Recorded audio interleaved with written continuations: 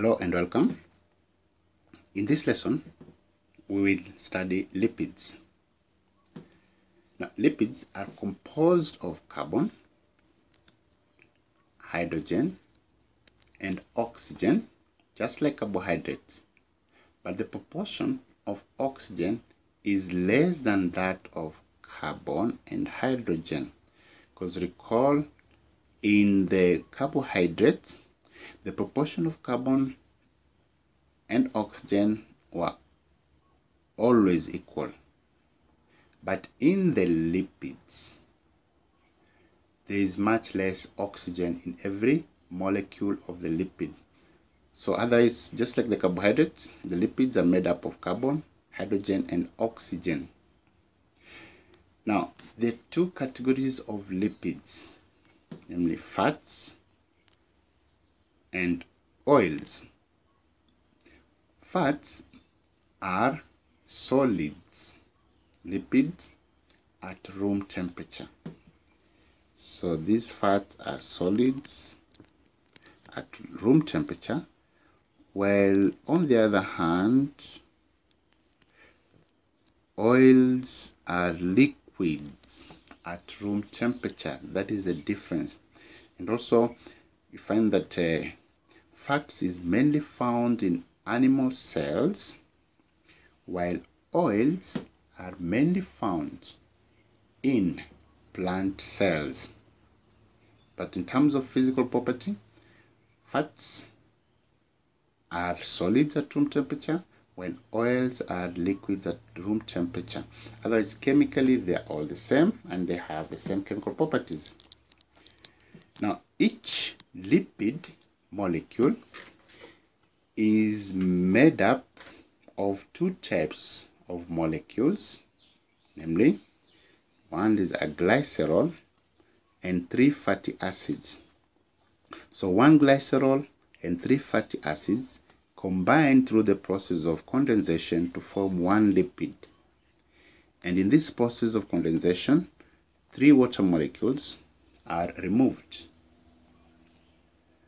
During the condensation process, to illustrate here using diagrams, here one glycerol combines with 3 fatty acids to form one lipid. The chemical name of a lipid molecule is triglyceride. So here we have the triglyceride consisting of the glycerol and the 3 fatty acids molecule. Then 3 water molecules are removed in the process. Now there's only one type of glycerol in nature, but fatty acids are many. There are many different types of fatty acids. So it is the nature of the fatty acids that determines the nature of the lipid that is formed. So we have different types of lipids depending on the types of fatty acids that make it up. And based on that, we have different functions and even properties. Because for it to be solid at room temperature, then that means only certain types of fatty acids are present. And also for it to be liquid at room temperature, then it possesses only certain types of fatty acids. But we'll not look into those details. Now, when it comes to properties of lipids, the properties include 1, their insolubility in water. Fatty acids are insoluble in water, but they are soluble in organic solvents such as ethanol, acetone, and ether. In such solvents, they tend to form an emulsion. They tend to form an emulsion in these organic solvents. Now, an emulsion consists of very tiny droplets of one liquid suspended in another. In an emulsion, the droplets remain suspended because they are too small to settle. They are too small to sediment. So they remain suspended. So that is one property of the lipids, the ability to form an emulsion in certain organic solvents, or also in the presence of certain emulsifying agents. Certain emulsifying agents like certain salts will also bring about the emulsion process. But naturally, lipids are insoluble in water.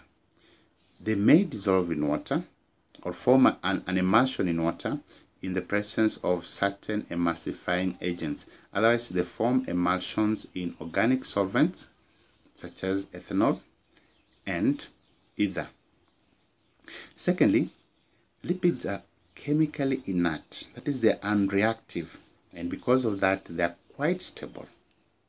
And this second property suits them very well to their functions that we now list here. The functions of lipids. One, because of their insolubility and their chemical stability, they make up perfect structural components. For example, membranes of cell and organelles. Two, they are a source of energy when broken down, because lipids can be quite compact. They can be compacted and thus occupy relatively small volume in space. They are ideal for storage of food substance. They are ideal for storage of energy, so that when the energy is required, the lipid is mobilized and then broken down to provide energy during respiration. In fact, per unit gram, lipids do provide more energy than carbohydrates. Third function is thermal insulation, especially in animals, where fats deposited under the skin, where it forms the adipose tissue, acts as a heat insulator, thereby assisting in reducing heat loss. Mammals that live in cold climates tend to have thick adipose tissue under the skin, for example the polar bear, in order to reduce the loss of body heat to the surrounding. Fourth is storage. Lipids, as I mentioned earlier, being very compact, are ideal storage compound. They are ideal storage compound within the body. 5, protection. Lipids, especially the fat deposit around internal organs like the heart, the kidney, act as shock absorbers. For example, at the back of the eyeball, there is a layer of fat that acts as a shock absorber, so that the eyeball is not crushed against the bony wall of the eye socket.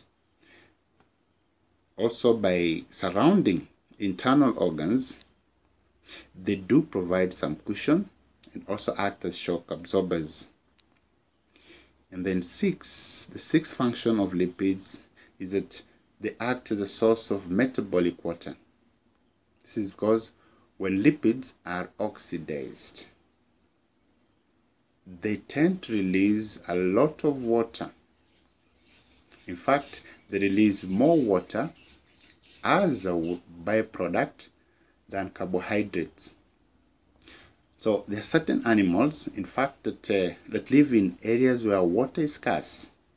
So they rely mainly on this metabolic water obtained from the breaking down of fat for their metabolic reactions. For example, we have desert mammals, the camel, and the kangaroo rat that store fat.